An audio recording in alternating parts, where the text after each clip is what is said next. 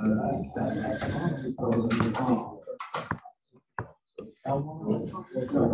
right, good morning, guys. Let's get started. Somehow it's 8 o'clock, even though it feels like 6 still. Happy 4-day work week, everybody. This is nice, right? Yeah, hope everyone had a good weekend, good first week. Hopefully it can only feel like the weeks are going to go by quicker now instead after that first long week of our lives. Any questions so far on Canvas and everything? I mean, it seemed like everybody was able to access it and do the quiz and stuff. Or sorry, the introduce yourself thing. That's the quiz. Do the exam. We're only for a hard attack. Yeah. I remember being a joke. Well, sweet. We're gonna just chug along. We're gonna start introducing soil today, since that's what geotechs study a lot. So today's gonna be a soil overview. A few reminders. We still don't have lab this week, so we're gonna start that up next week. So next Tuesday, the Tuesday crew will come right after this class, and we'll go over to the lab. So double check and contact your lab groups in the Canvas page. Sorry, this is not uploaded yet. I forgot to hit publish, but that will be published after this class, so you can log in there and then download the syllabus. Pretty much everything is going to be very similar, just structure of the course wise to the CE materials lab. And the schedule is already shown in the other syllabus too. But be sure to contact your group members and just double check too and make sure that you're in the correct one that you signed up for on Canvas, unless you've already talked to me and made that switch on that. All right, cool.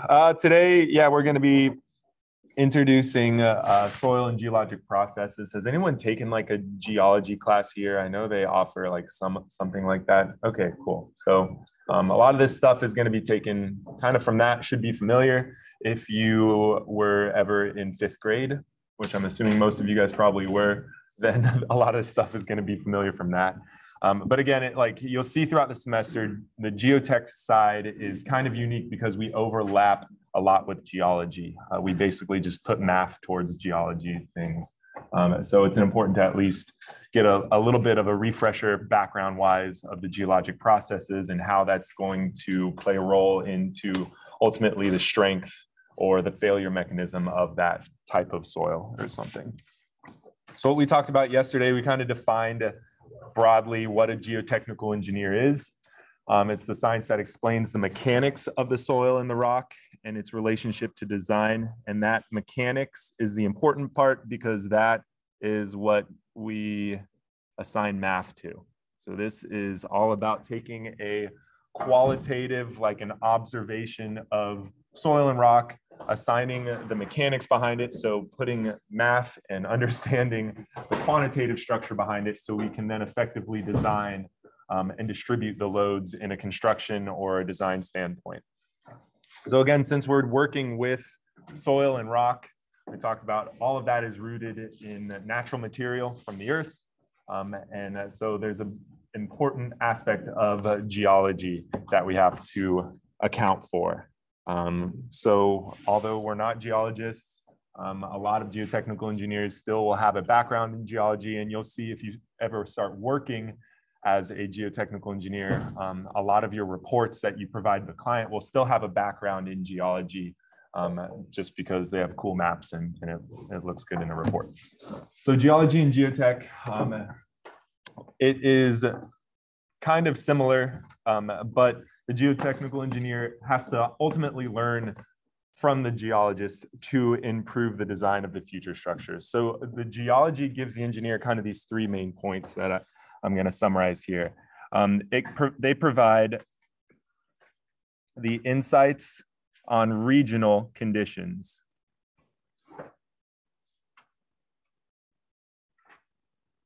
So this is important.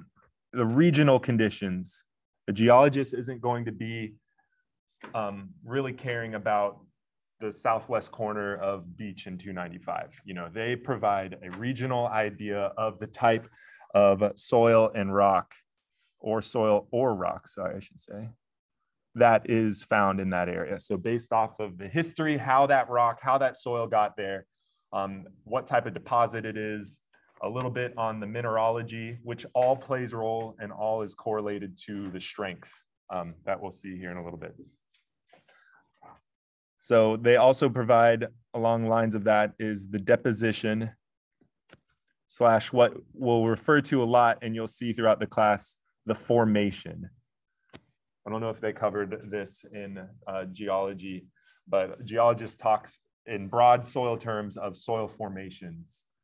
So the formation X in Florida, all deposited around the same age, and all deposited from a river. And so kind of most of the times it will all similarly have a identical strength or a failure mechanism that we have to worry about. So the geologists help that. But again, what this is a qualitative observation. So it's still important because they see the big picture and they see the time aspect, but it's just qualitative. It's based off of the history, the deposition of it. It's not necessarily, there's no mechanics assigned to it.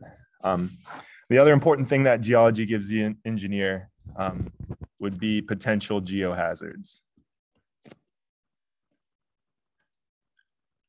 And this is a big aspect of geotechnical engineering. Not only do we have to design an effective foundation or any type of structure out of the earth effectively that it won't fail in a local aspect, but we also have to consider and look out for potential geohazards like the ones I highlighted last week, the liquefaction of soils if an earthquake occurs, these massive landslides from quick clay conditions, or even just accidentally hitting a abandoned salt mine. The geologist should have an idea of the underlying conditions to warn the engineer basically to look out for these. So some of these examples, obviously, we talked about last week, is that liquefaction. In Florida, a big one is sinkhole vulnerability.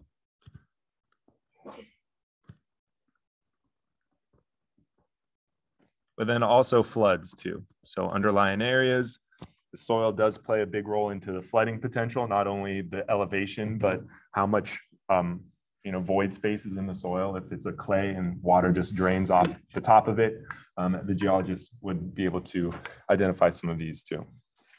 And sorry, I just remembered that this is here. So basically all geotechnical reports will start with a geologic background. And you'll see that whenever we start reviewing some examples of reports. They will provide the geologic formation. They'll provide a geologic map generally, and then a basic insight of what you'll find regionally. So again, this is a regional condition.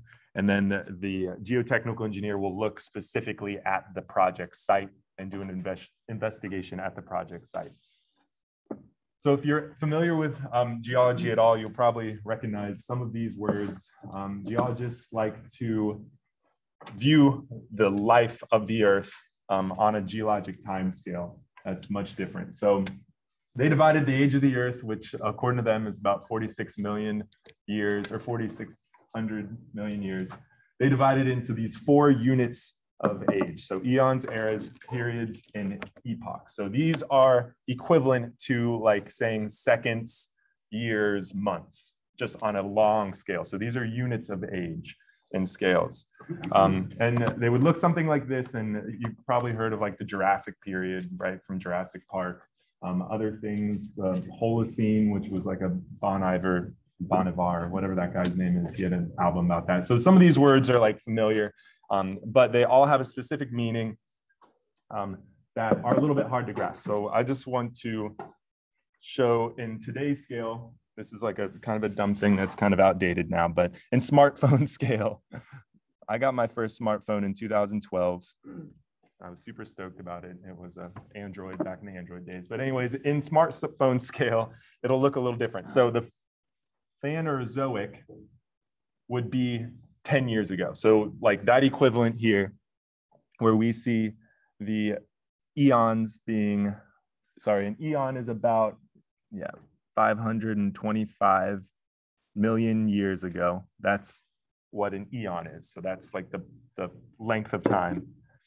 An era is about 65 million years ago. And MYA, I'll put up here.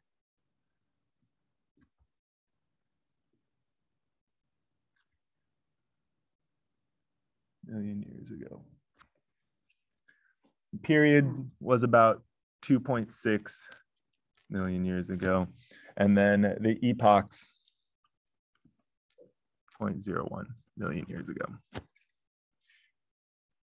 So again, if we were squeezing this into just a 10 or 12 year scale, then the Phanerozoic would be 10 years. So that would be 10 years long. So that's our largest extent. That a relative era to that would be just 14 months, and that would be the Cenozoic era. The periods would be 12 days, and then that epoch, even though it's equivalent to 0.01 million years ago, that would have been like 2 hours ago. So when I was waking up and pouring coffee to come here.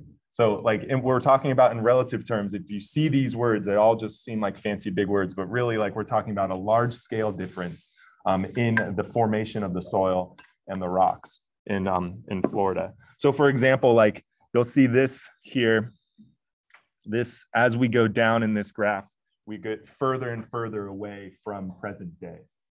Just for like reference, most of Florida, the oldest like rock that we'll find really in Florida, like for geotechs, are right about here in the Eocene. And you can see though, some of these things, if you work out in Arizona or one of these areas where you have these like larger and older periods, then you may have rock from different types of eras here. But generally for us in Florida, we'll stick mainly in the Cenozoic era. We won't push into the Mesozoic.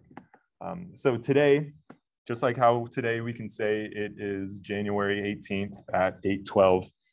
Today we could also say, if you want to geek out with a geologist friend, you could say today we are in the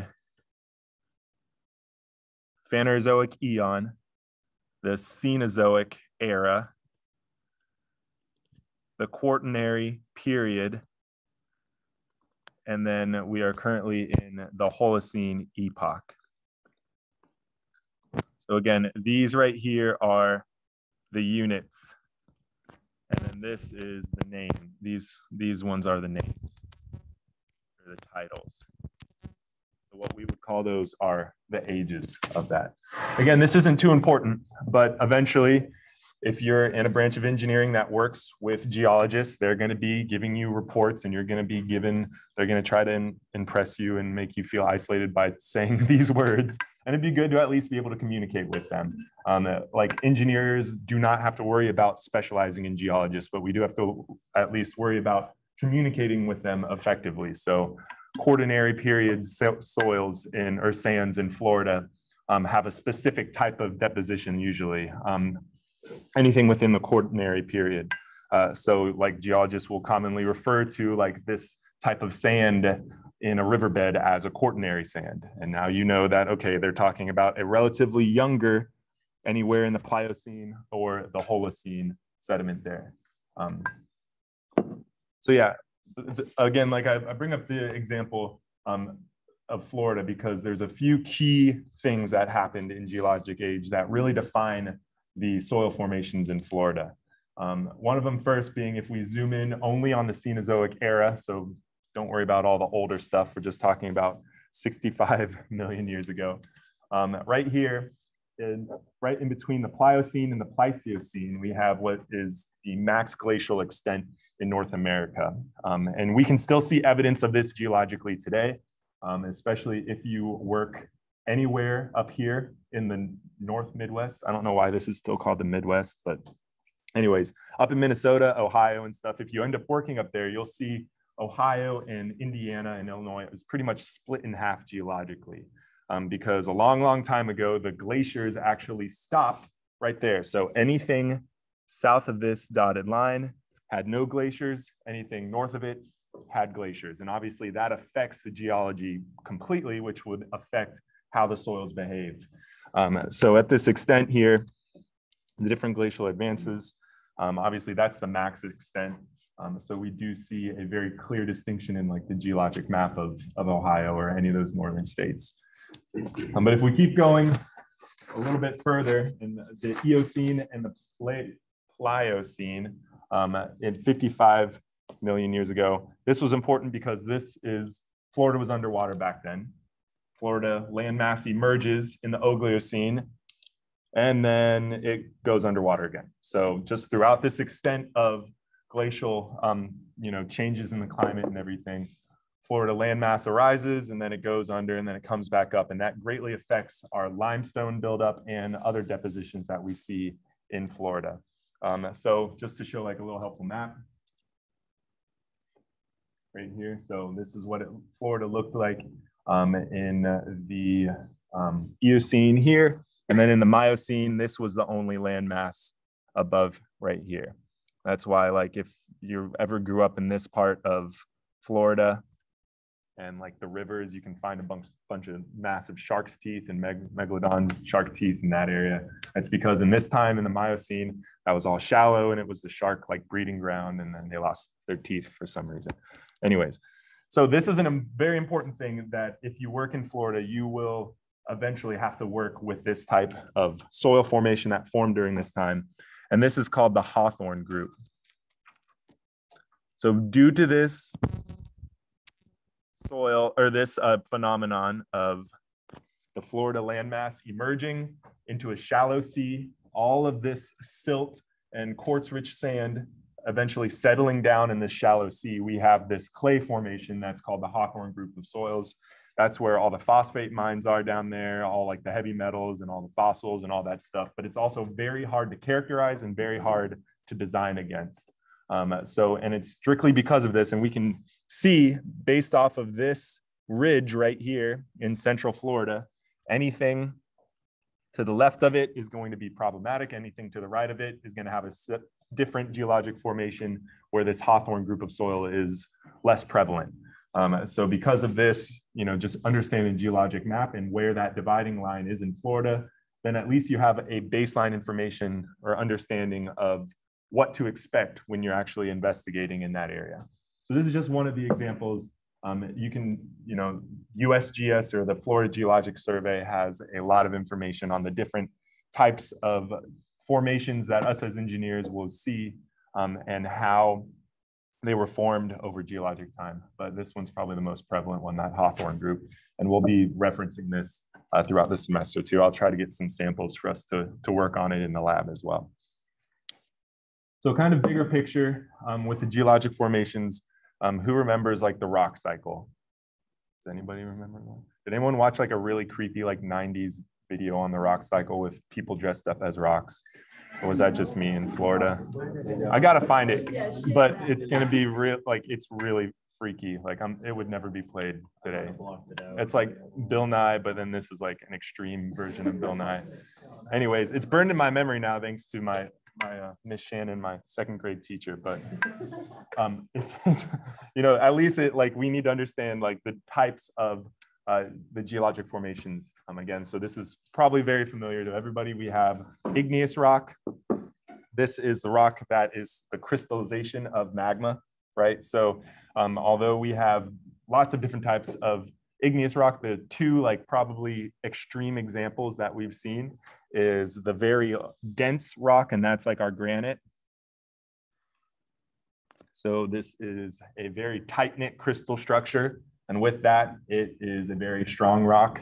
Remember when we were talking about aggregates in CE materials, the granite aggregate is one of the strongest aggregates. That's why they use it for railroad ballasts and everything. And that is because of the crystalline structure of that quick cooling magma.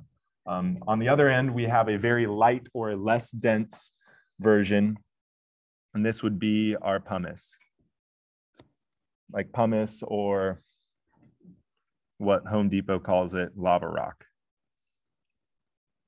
Right, we've all probably seen this stuff, like had it in your garden, and when it floods, it all floats up to the surface and stuff. So it's the same type of rock. It still comes from the result of a volcanic reaction and the crystallization of magma.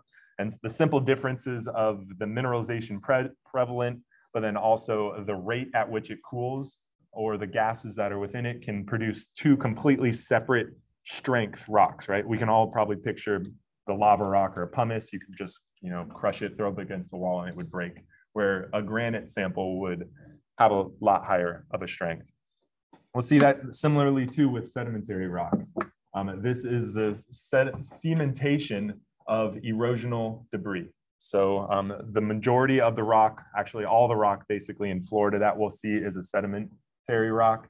And again, this is where the environment is really important. And this is, instead of environment, what I'm going to say is this, the debris. So the depositional. Sorry.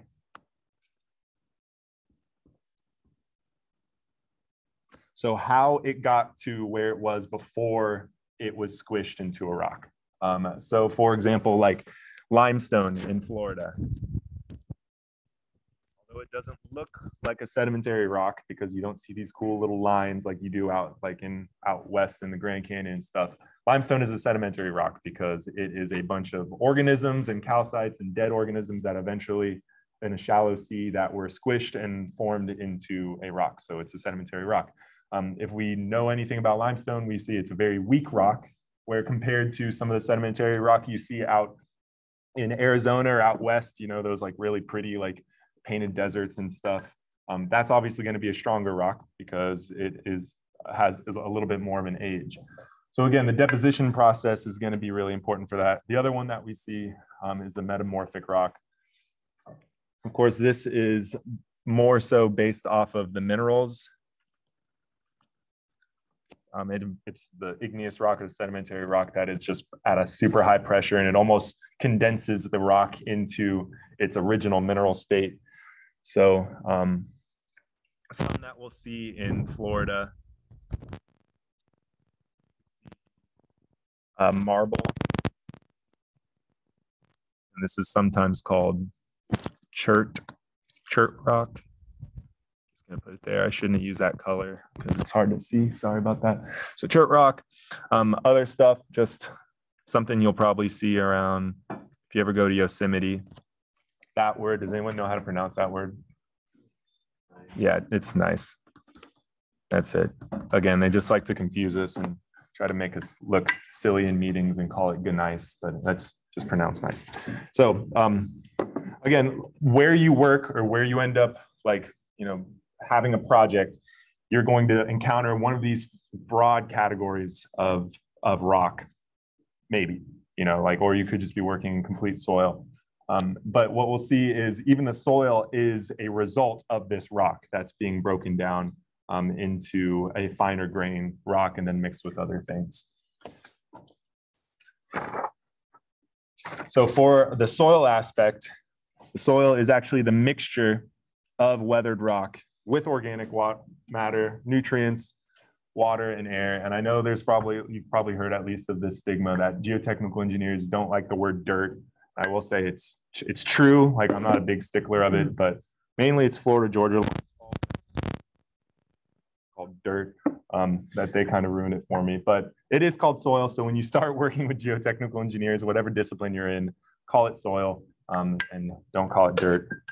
And they'll just look at you weird and talk weird behind your back, but that's it. So for the, what soil is made of, again, is the composition of that weathered rock. So that's why it's important to understand how that rock was formed, how it was eroded or weathered into the finer, smaller particles, and then what it's mixed with, because that's what soil is composed of. So there's two main types of weathering that gets us from the rock form to the soil form. You can probably guess the first one is physical. The second one is chemical weathering. In Florida specifically, we see a lot of both. Physical weathering would be like wind or water. It can also be abrasion. Anyone think of like what type of abrasion may form, what source of like geologic phenomenon may form an abrasive, what type of weathering? That's like the glaciers, like that we were talking about. What a glacier is, even though it doesn't look like it's moving, it's a massive, just like, front loader basically that's pushing this material. So there's a lot of abrasive weathering.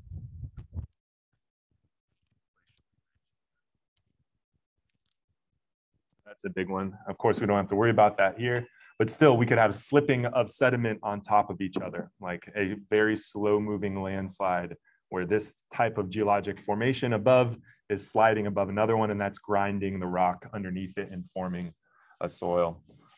Chemically, weathering is really important in Florida. This would be like due to acidic groundwater.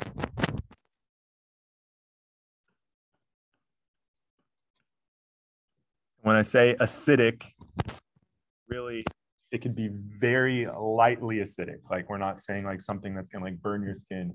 Even just picking up of carbon dioxide, like in the soil layer, just boosting the acidity just a little bit. If we're talking about over geologic time, that could eventually erode and cause these caverns. And in the limestone in Florida, that's what we see a lot. So it could be from the groundwater. So I already said the water here. It could be from rain, and it could be from like the soil of that.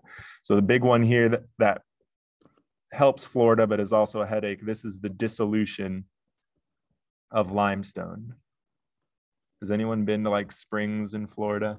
Any of the springs around here? So those are all a result of the limestone bedrock being infiltrated with slightly acidic groundwater, and then over time that groundwater eroding chemically the limestone and forming these cavities that allow water to pass through it.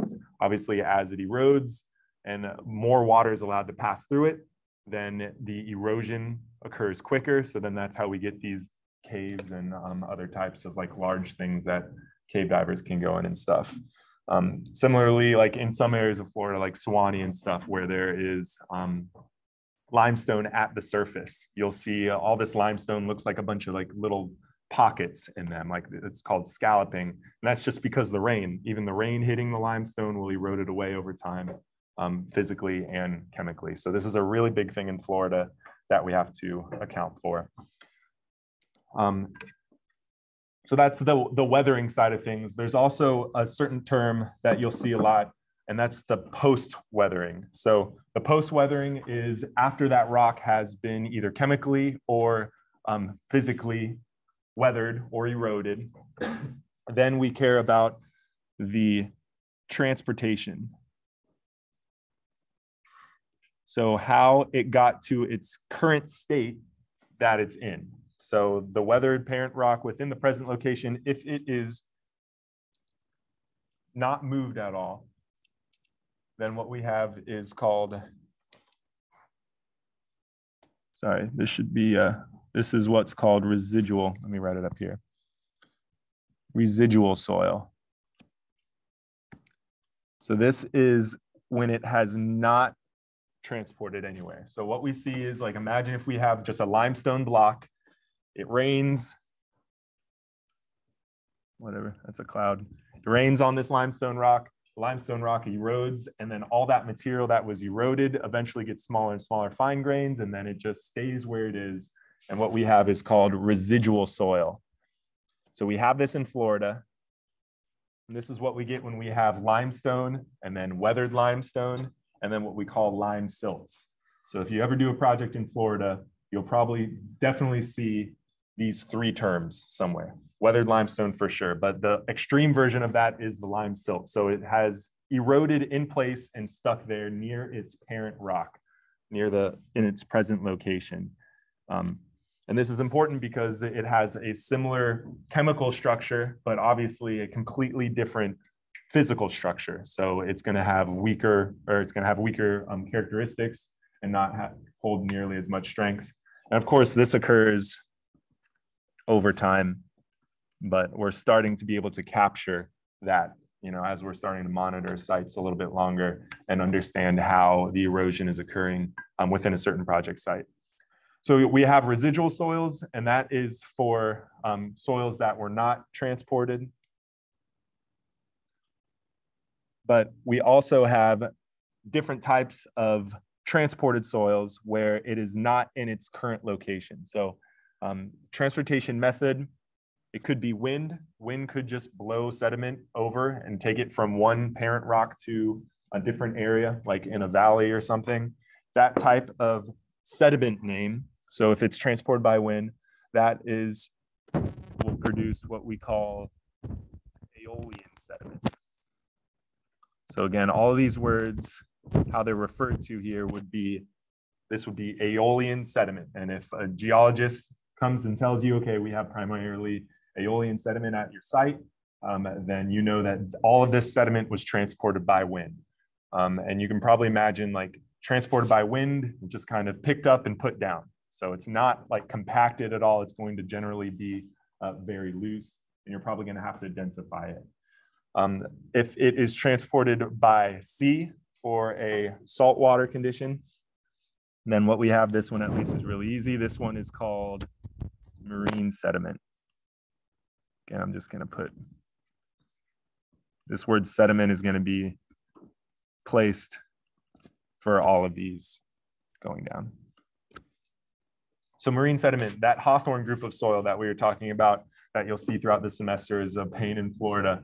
That is a marine sediment that has salt like water embedded within it, and that affects the chemical characteristics, and it also affects the strength of it as well.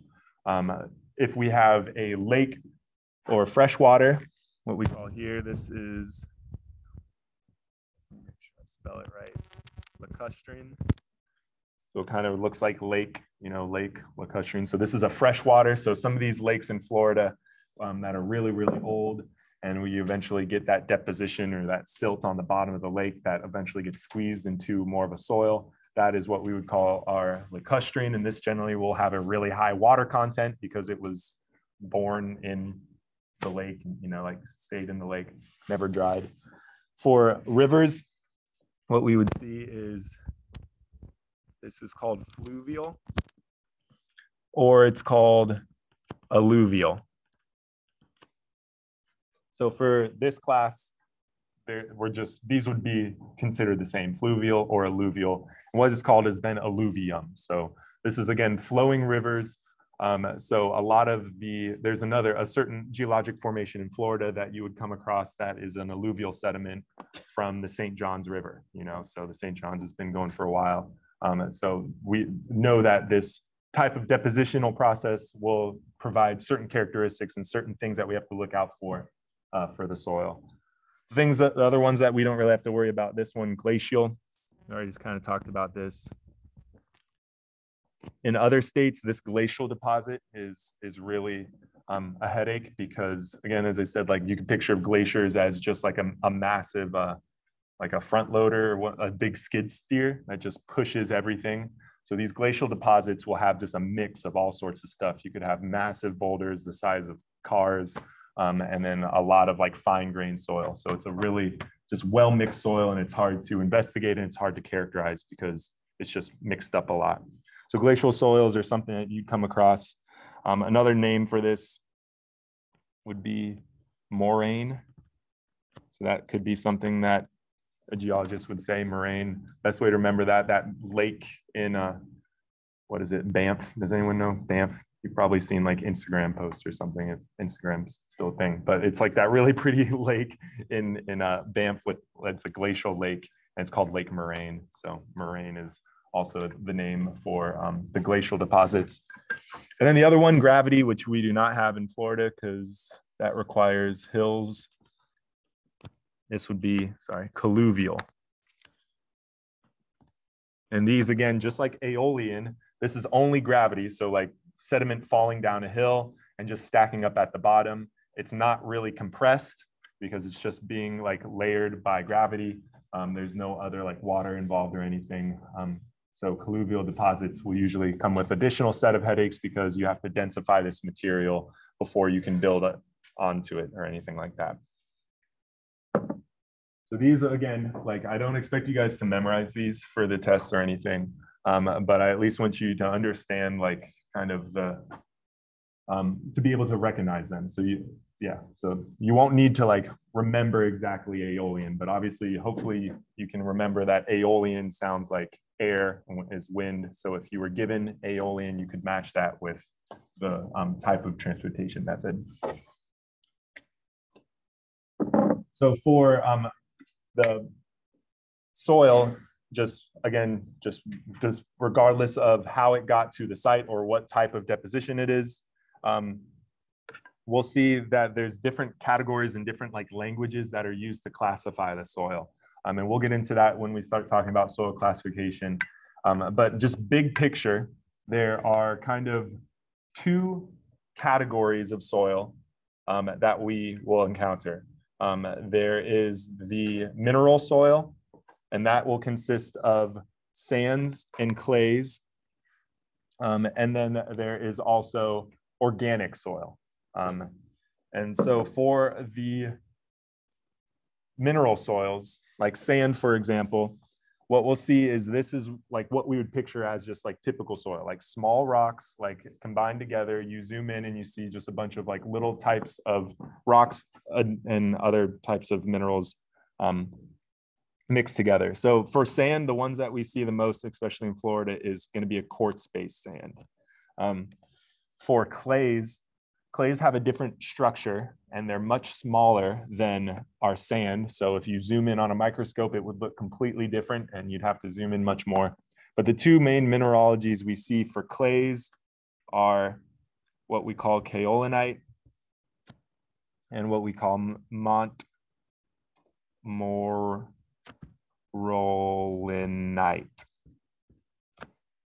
Montmorillonite. So that these, anything with an ite generally you see like in the mineral world, like if you're doing like an extensive project and they need to understand the mineralogy in it behind it for like the chemical structures or something, anything with an ite, you can pretty much assume it's going to be a clay-like structure. So our quartz is nice and easy because this gives us a specific gravity of 2.65. So if you remember in materials class when we were doing different types of aggregates and everything, generally the specific gravities were around 2.65. If we're working with sands in this class, then you can assume that that specific gravity is going to be within the 2.65 because the majority of sand is going to be a quartz base.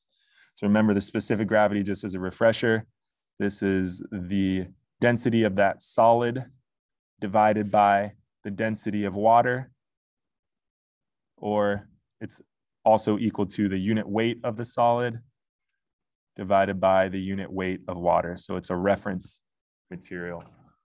And it's just a unitless value. So specific, since quartz, like, quartz crystals have a specific gravity of 2.65, you'll see the majority of the soil, sandy soil, will have a similar specific gravity because that's what it's made of. The clays, on the other hand, are a little bit different, but still it should be between the 2.3 and the 2.9 range of specific gravity for clays. So generally you'll do an investigation at a site, you'll find where the clays or where the sands are, but then you could also encounter what we call organic material. An organic material is usually much messier because it's composed of decaying plants or wood. It could also be composed of microorganisms.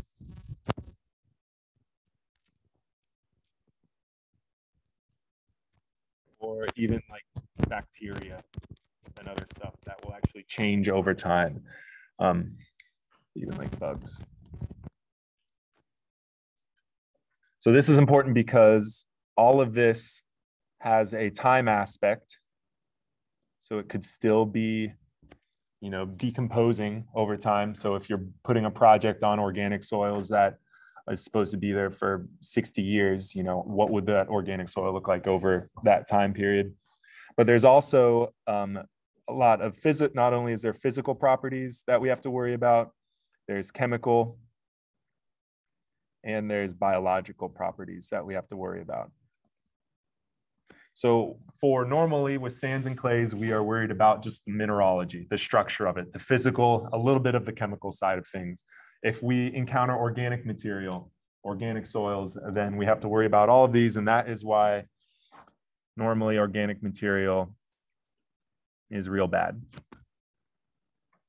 So if you're working in Florida, you'll encounter a lot of organic material, and that's probably going to be 9 times out of 10 the hardest thing that your decision is going to be. It's like, do we try to improve the organic material?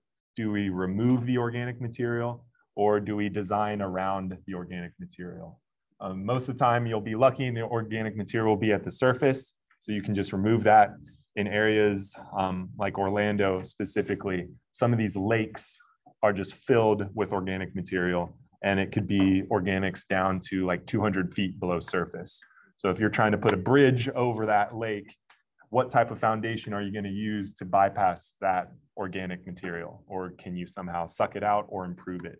So this is a big area for research and a big area just for headaches for geotechs, especially in Florida, that you'll come across.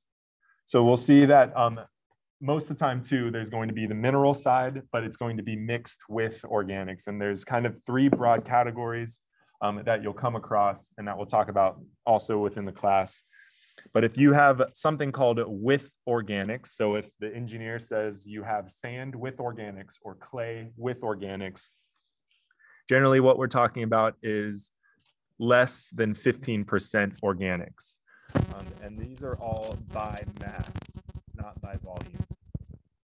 So how they actually do it is they take a sample, they take the weight of the sample, and then they light the sample on fire, basically.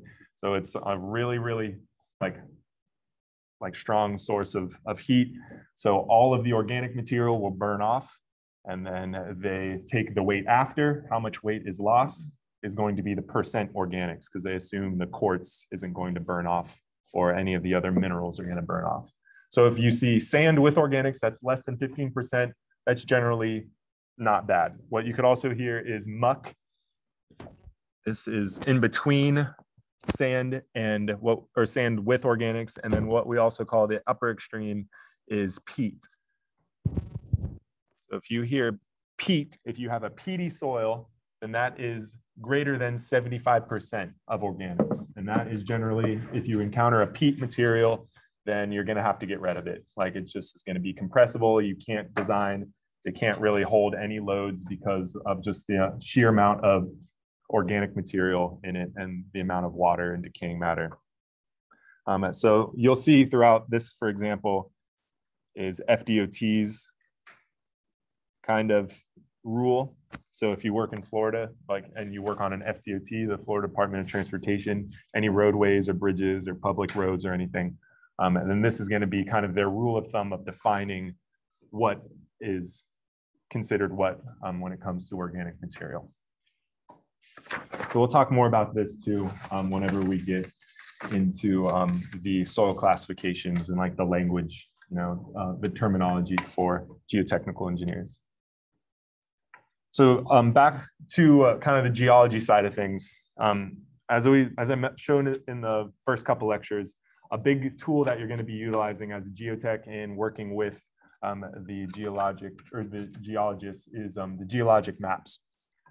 So again, these provide regional insight, not site-specific insight. So this is just general trends across the region or across the state. It provides insight on the rock type and the soil type within the project site at the ground surface. So that's an important thing to remember. This is only, some of these maps are only showing the type of formation or the type of soil and rock at that ground surface. And then obviously as a geotech, you're probably gonna have to do some investigations and determine what the layers are underneath it. But the 2 informations that they give is, as we talked about before, the deposition.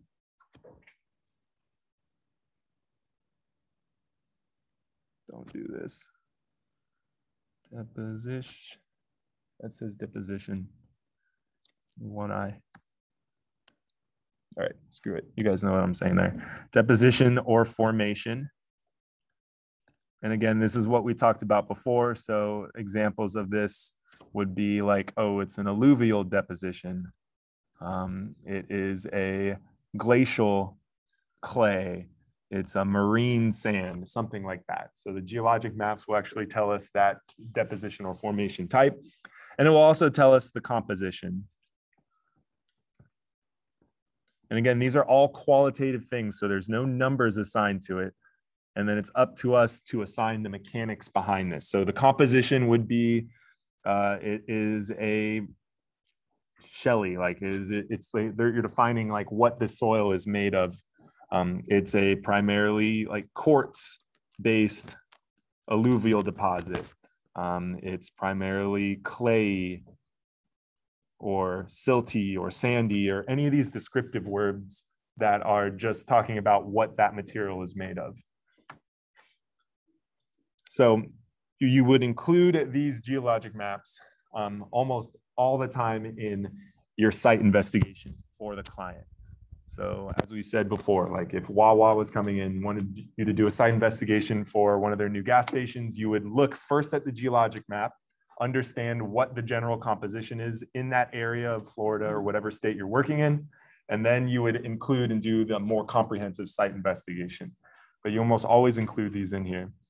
And again, these are tools to anticipate potential geohazards we talked about before, sinkholes being a big one in Florida, landslides, erosional susceptibility, high organics, that kind of stuff, especially the deposition. So the deposition gives us a good insight of what type of resources or what type of strength we may have based off of how that soil got there. So some of the ones in Florida that you've probably seen, if you've worked in that field, would look something like this. And again, they like to use bright colors and all sorts of stuff, but this is just showing the type of like soil formation that is at the surface. If you were to zoom in here, you would see all of the formation types. And you can see kind of maybe not, but you'll see the geologic ages as well. So not only will they tell you the composition and not only will they tell you the deposition type, but they'll tell you at what geologic age did that formation form. So as you can imagine, all the stuff on the East Coast here, down here, is pretty young, pretty new, because we have the Atlantic Ocean just keeping on feeding and taking away the sediment over there. The elbow of Florida up here, if you remember that ridge that was there in the Miocene whenever Florida was sticking out, that was right here. And we can kind of see that illustrated by the color change there as well. So these geologic maps are going to be something that you're going to definitely reference if you work in geotechnical engineering in Florida. And the benefit too that they also have is they provide these cross sections at the bottom. So not only do they show the surface level, but also based off of this well data that they've accumulated over the years, they'll provide the cross section. So it would look something like this. So there's two main cross sections that we use, and then also like different maps for like Florida or Jacksonville will use different types of cross sections. But we can see here like from basically Pensacola to Jax Beach, and then up here going down 75 to Miami. These would be the cross sections. And again, you see the same colors, the same color coordinating there, but now we see them with depth. So let's zoom in at one of these. So this is the one for like kind of for our area, right here, we are right here, right next to the St. Johns River. You can see the St. Johns River actually cuts into that Hawthorne formation, which is the TC. So we do get this here, that Hawthorne, that green is the Hawthorne. So you can see where that falls within Florida. You can see all the rivers here. The Suwannee River is cut there. That's this one that goes there. And then different types of rivers here, Apalachicola River, Chipola River, and all of those rivers that cut through it. And if you've ever driven like west on I-10, you've probably noticed it gets more hilly, and you can see that is reflective in the map. Nice and flat in Florida. And then we start getting all these hills as the erosion process changed mechanisms. We go from a beach erosion to more of a river and an alluvial deposition as we go to the west. So again, these are big scale things. Like we're talking about 600 feet deep. Most of the times, hopefully you're working on projects that don't require foundations to go 600 feet deep. You know, we're just going to bedrock or going into a stiffer material like 100 feet or so. But it's still important to understand the general trend here of what to encounter. Again, like for an example, this layer right here is limestone, and it's a pretty old limestone. So the older the sedimentary rock, generally, the stronger it is. So this layer, we may know where that depth to the limestone is in a certain area. Where this Hawthorne formation is, that's that weak material, that weak clay material. So right here in Gainesville, we actually have that Hawthorne layer missing, and it's right on top of the Swanee limestone. So generally in there, you know, you will be hitting limestone directly, and you won't actually hit that Hawthorne formation or something like that. So you may choose a different type of investigation technique. You wouldn't go out there with an investigation technique that is better suited for clays or better suited for sands, because you're just going to be hitting rock right away. So this is again example of why or how these maps would help you in your project as an engineer. The geologic maps, although they're important, there's two big things that they do not do that we have to remember, like a big asterisk with geologic maps. They do not provide details of the project site. So again, I talked about this before, they're regional only. So they just give you the general trends of the state or the region. So they should never replace a site investigation.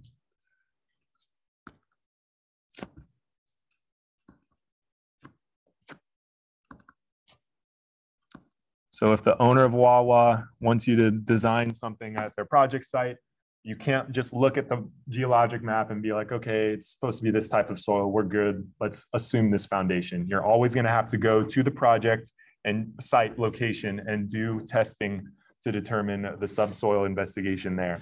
You can use the geologic map to equip your field engineers, or you can use the geologic map to better understand the potential of the soil that you're going to hit. But it can never be used as like an end-all be-all situation with only looking at the geologic maps. The other thing they do not provide that we'll see throughout the semester, there's no strength values. So again, it is qualitative only. All just looking at observations of how it got there, the age that it got there, what it's composed of. It tells us nothing about the strength of the material, even the erosion susceptibility, like how much force of water, what the stress of water is that could keep the soil there. Nothing like math-wise, nothing with numbers, nothing that we can use. So it's only observations. So this is why, this is why, go back. This is why eventually we need to use this to understand the mechanics of it. Again, the mechanics, we're talking about numbers